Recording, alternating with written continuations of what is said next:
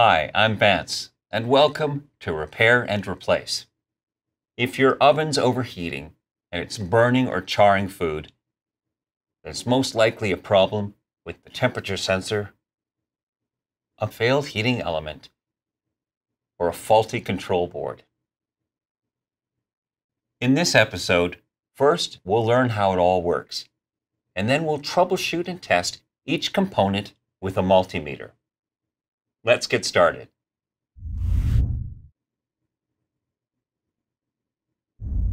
Electric ovens are pretty simple at a base level.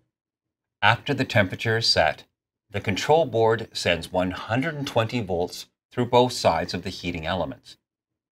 Once the oven is preheated, the control board monitors the temperature sensor. It'll cycle the heating elements on and off to maintain the cooking temperature. Now, if the temperature sensor is faulty, then the control board will misinterpret the temperature and will overcompensate.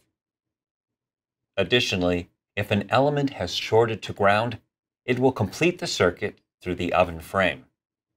A shorted element might stay on even when the element should be cycled off. The oven control board can also cause overheating. If one of the relay contacts are stuck closed, it can also cause the element to stay on. Keep in mind, there is some variation between models, and not all ovens will have the same parts. You can enter your model number on the AMRE Supply website to see a parts breakdown. This can be helpful to show you which parts are in your oven and where they are located. To begin, you might need a screwdriver, a nut driver, gloves, and a multimeter.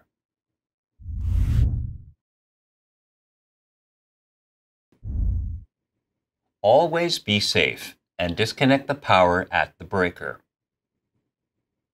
Since there might be some sharp edges, it's best to wear cut-resistant gloves. Gently pull the range slightly away from the wall. As soon as there's enough room, go in behind and unplug it from the receptacle. Make sure that there isn't too much tension on the cord.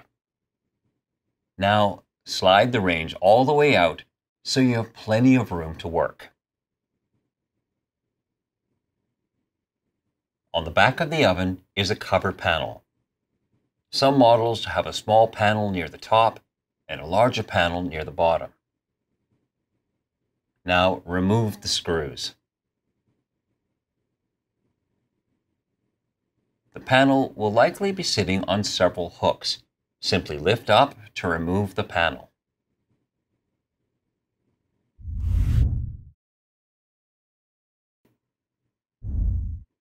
Locate the sensor on the back of the oven.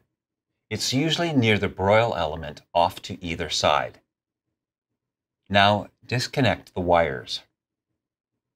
Next, set the multimeter to the resistance setting and adjust the range if needed. Oven sensors are heat-sensitive resistors, also known as thermistors. These sensors have a different resistance at different temperatures. At room temperature, you should get a resistance of around 1100 ohms. If the reading is significantly off and is under 1000 or over 1200 ohms, then the sensor is faulty and should be replaced. As well, if there is no resistance and no continuity, then the sensor should also be replaced. Some models will have sensors mounted from inside the oven. Other models will be accessed from the back. Simply remove the screw to replace the sensor.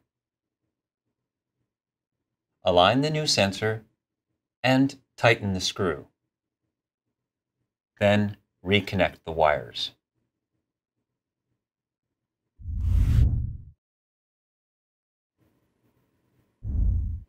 To test the heating elements for short, first locate the element and disconnect the wires. Set your multimeter to 1000 ohms or higher and test from one of the element terminals to the bare metal of the oven's body. Note this will not work on a painted surface. If you get any continuity reading, then the element is shorting and will also need to be replaced.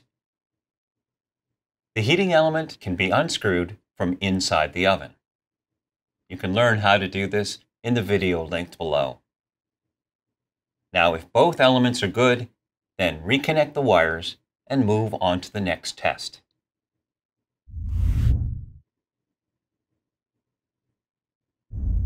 If you have eliminated all other problems and the oven is still overheating, then it could be a problem with the control board.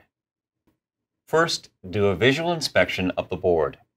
If you see any charred or blackened spots, then it's a good sign that there's a failed component or short circuit in the board. If you had a power surge recently, that could be the cause. As well, double check that all the wire connectors are secure, as a loose connection can prevent power from going to where it's needed. Overall, these boards are pretty simple to replace, but are non-returnable after installation. So if you're not sure that the control board is faulty, it's best to call a professional.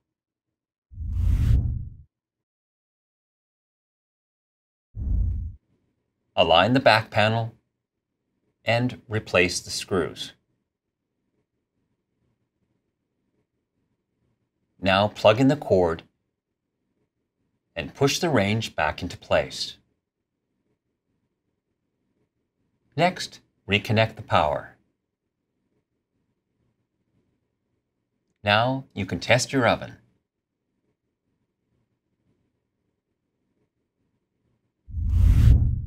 For more troubleshooting videos on water heaters, furnaces, and appliances, then subscribe to our channel. And if you need help, you can call or visit our AMRE location to talk with our knowledgeable staff. Thanks for watching.